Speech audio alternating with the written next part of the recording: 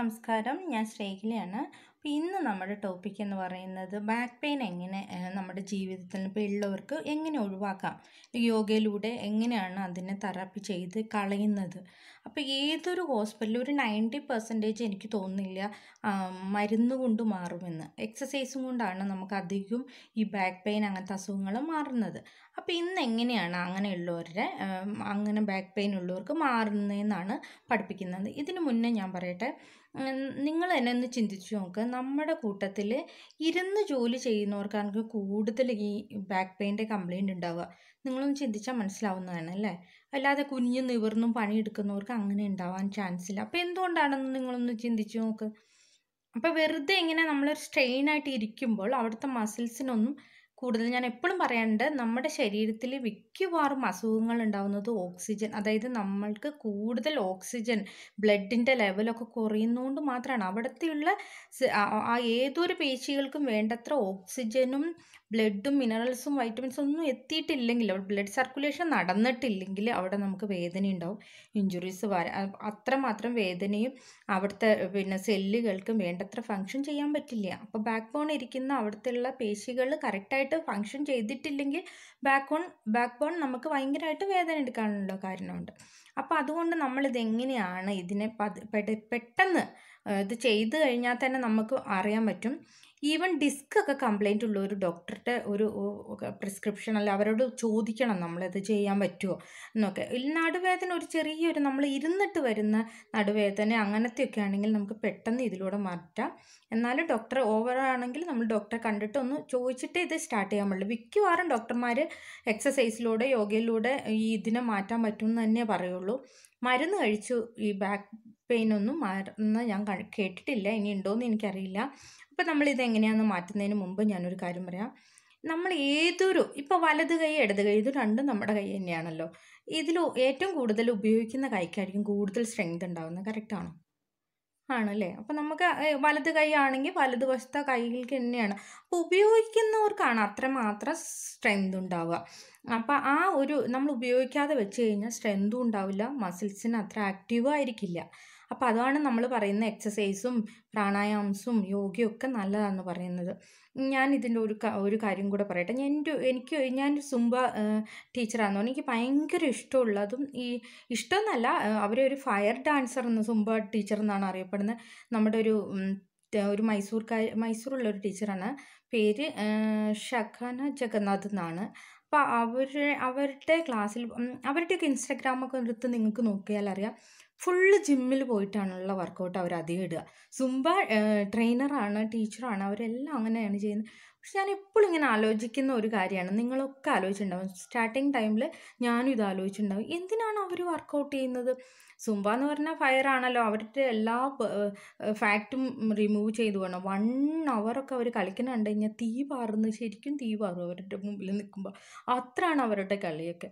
പിന്നെ അവരെന്തിനാണ് ഇതിന് പോകുന്നതെന്ന്, വർക്കൗട്ടൊക്കെ ചെയ്യുന്നത് എന്തിനാണെന്നറിയോ? അവർ ബോഡിയിൽ അവർ കൈ കൊണ്ടൊക്കെ ഉള്ള ആക്ഷൻ കിട്ടണമെങ്കിൽ അവർ അതിനെ കയ്യിന് അത്ര പണിയെടുപ്പിക്കുവാണ്, അത്ര സ്ട്രോങ് ആവാൻ വേണ്ടിയിട്ട്. മനസ്സിലായില്ലേ?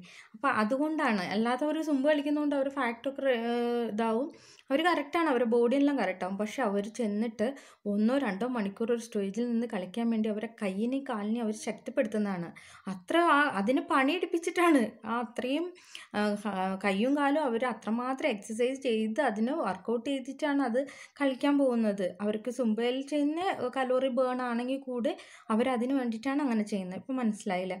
അപ്പം നമ്മൾ ഈ എക്സസൈസ് ചെയ്യുന്നതോടുകൂടി നമുക്ക് അത്യാവശ്യം നമുക്ക് ഒരുവിധമല്ല, പരിപൂർണ്ണമെന്നും എനിക്ക് പറയാൻ പറ്റില്ല, എന്തെങ്കിലും ഡിസ്ക് കംപ്ലൈൻ്റ് ആണോ എന്ന് എനിക്കറിയില്ലല്ലോ. അപ്പോൾ നിങ്ങൾക്കുള്ള ചെറിയ ഇരുന്നിട്ടൊക്കെ ഉള്ള ഒരു ജോലി ചെയ്യുന്നതോടുകൂടിയോ അങ്ങനത്തെ അസുഖമാണെങ്കിൽ പൂർണ്ണമായിട്ട് ഇത് മാറും, അത് നമുക്ക് ഗ്യാരണ്ടി പറയാൻ പറ്റും. അപ്പോൾ ഇത് വലിയ ഡിസ്ക് കംപ്ലൈൻ്റ് ഉള്ളവരൊക്കെ ഡോക്ടറോടൊന്നും പ്രിസ്ക്രൈബ് ചെയ്തിട്ടേ ചെയ്യാൻ പാടുള്ളൂ കേട്ടോ. അപ്പോൾ എങ്ങനെയാണ് ചെയ്യുന്നതെന്ന് ഇന്നും മണിക്കുട്ടി തന്നെയാണ് കാണിക്കുന്നത്. അപ്പോൾ നമ്മുടെ ഈ ചാനൽ സബ്സ്ക്രൈബ് ചെയ്തില്ലെങ്കിൽ ഇതൊന്ന് സബ്സ്ക്രൈബ് ചെയ്യണം, ഷെയർ ചെയ്യണം. ഇങ്ങനത്തെ അസുഖമുള്ളവർക്ക് ഷെയർ ചെയ്ത് കൊടുക്കണം, എന്നാലാണ് അവർക്കിത് മാറാൻ പറ്റുള്ളൂ. ഇല്ലാതെ മരുന്ന് കൊണ്ടൊക്കെ മാറുക എന്ന് പറഞ്ഞാൽ വലിയ കഷ്ടമാണ്. അപ്പോൾ എന്തായാലും സബ്സ്ക്രൈബ് ചെയ്യണം. നെക്സ്റ്റ് ഒരു ടോപ്പിക്ക് നിങ്ങൾക്ക് അത്രമാത്രം ഹെൽത്തിന് ഇമ്പോർട്ടൻ്റ് ഉള്ള ടോപ്പിക്കായിട്ട് തന്നെയായിരിക്കും വരുള്ളൂ. അപ്പോൾ ഞങ്ങളെ ഒന്ന് സപ്പോർട്ട് ചെയ്യണം കേട്ടോ. ഇന്ന് ഹസ്തോദ്ധാസനം എന്ന് പറഞ്ഞാണ് ഫസ്റ്റ് സ്റ്റാർട്ട് ചെയ്യുന്നത്. അതെങ്ങനെയാണെന്ന് കാണിച്ചു തരാം. മണിക്കുട്ടിയാണെന്ന് പഠിപ്പിച്ചു തരുന്നത്. കാലുകൾ അകത്തി വെക്കണം എന്നില്ല.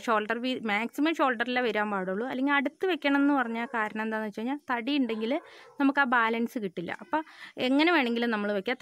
തടിയില്ലാത്തവർ അടുത്ത് വെച്ചോളൂ. തടി കുറച്ചുള്ളവർ അകത്തി വെക്കുക കാലിൻ്റെ.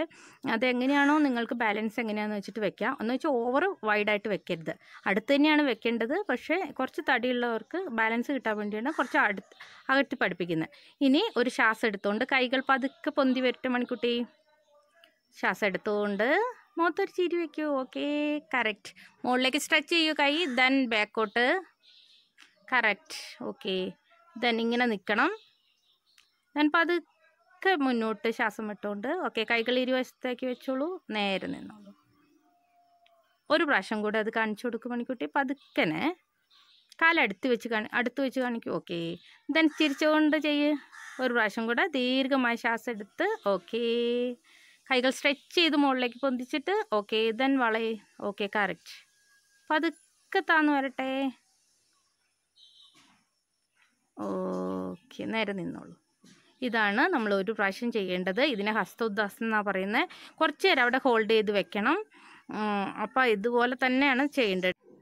ഇനി നമ്മൾ അടുത്തത് പവനമുക്താസനാണ് ചെയ്യേണ്ടത്. അപ്പോൾ ഇനി കാല് ദീർഘമായി ശ്വാസം എടുക്കുകയും വിടുകയും ചെയ്യും മണിക്കുട്ടി. 1-2 പ്രാവശ്യം ശ്വാസം എടുക്കുകയും വിടുകയും ചെയ്യണം.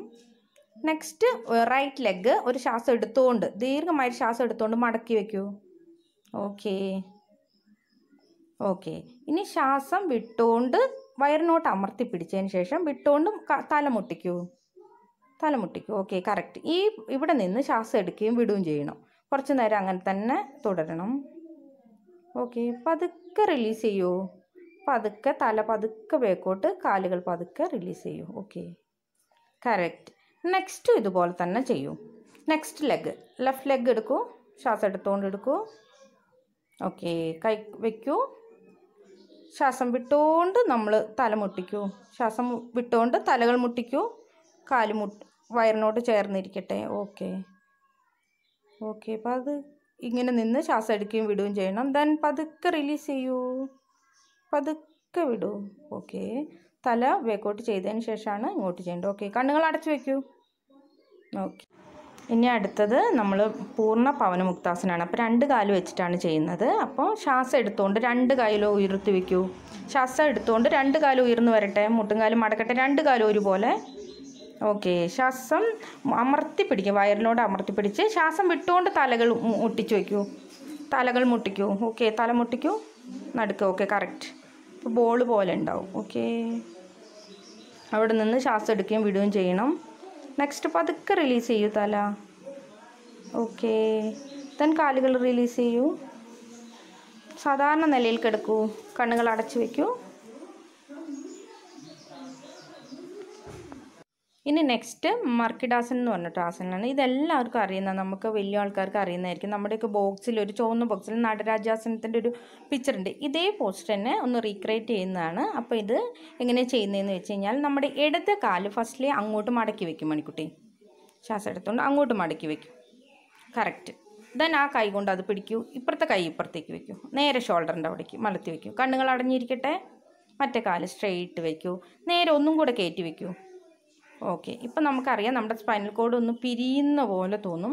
അപ്പോൾ ഇത് ഏറ്റവും ബെനിഫിറ്റാണ്. ഇതിങ്ങനെ ചെയ്ത് നോക്കിക്കഴിഞ്ഞാൽ ഇത് നമ്മുടെ ബോഡി ഷേപ്പൊക്കെ ഉണ്ടാകാനും നല്ലതാണ്. ലേഡീസിനൊക്കെ ഇത് ചെയ്ത് കഴിഞ്ഞാൽ ഇത് ഒരിക്കലും പിന്നെ നടുവേദന ഉണ്ടാവില്ല ഇങ്ങനത്തെ ഒരു പോസ്റ്റ് ചെയ്ത് കഴിഞ്ഞാൽ. ഓക്കെ, ശ്വാസം വിട്ടുകൊണ്ട് നമ്മുടെ കാലുകൾ നേരെ വയ്ക്കൂ.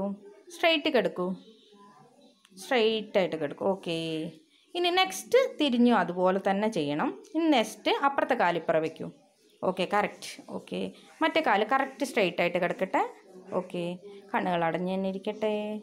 കാല് സ്ട്രെയിറ്റ് വെക്കും മണിക്കുട്ടി. ഈ കാല് ഇപ്പുറത്തെ കാല് സ്ട്രെയിറ്റ് വെക്കും. ഓ, കറക്റ്റ്. ഓക്കെ, ഇങ്ങനെയാണ് ചെയ്യേണ്ടത്. ഓക്കെ, നേരെ വരൂ. കാലുകളെല്ലാം നേരെ വെച്ച് കറക്റ്റായിട്ട് വരൂ മണിക്കുട്ടി. ഇവിടെ നിന്ന് ശ്വാസം എടുക്കുകയും വിടുകയും ചെയ്തതിന് ശേഷം നമ്മൾ കറക്റ്റായിട്ട് നേരെ കിടക്കൂ. ശവാസനത്തിൽ വിശ്രമിക്കാം.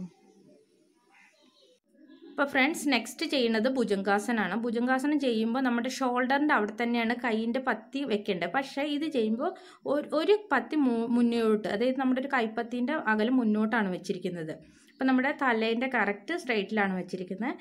ഇനി പതുക്കെ ശ്വാസം എടുത്ത് പൊന്തി വരൂ മണിക്കുട്ടി. ഒരു ദീർഘമായ ശ്വാസം എടുത്ത് പൊന്തി വരൂ. ഓക്കേ, പതുക്കെ, ഓവർ പൊന്തി വരരുത്, അത്ര മതി. കുറച്ചും കൂടെ നമ്മുടെ ബാക്ക് എവിടെയും സ്ട്രെച്ച് ചെയ്യുന്ന അവിടെ വെച്ച് നിർത്താം. ഓക്കേ, അവിടെ നിൽക്കണം. ശ്വാസം എടുക്കുകയും വിടുകയും ചെയ്ത് അവിടെ തന്നെ റിലീസ് ചെയ്ത് നിൽക്കണം. ദെൻ പതുക്കെ ശ്വാസം വിട്ടുകൊണ്ട് താഴോട്ട് മുട്ടു, പതുക്കെ. Okay, correct.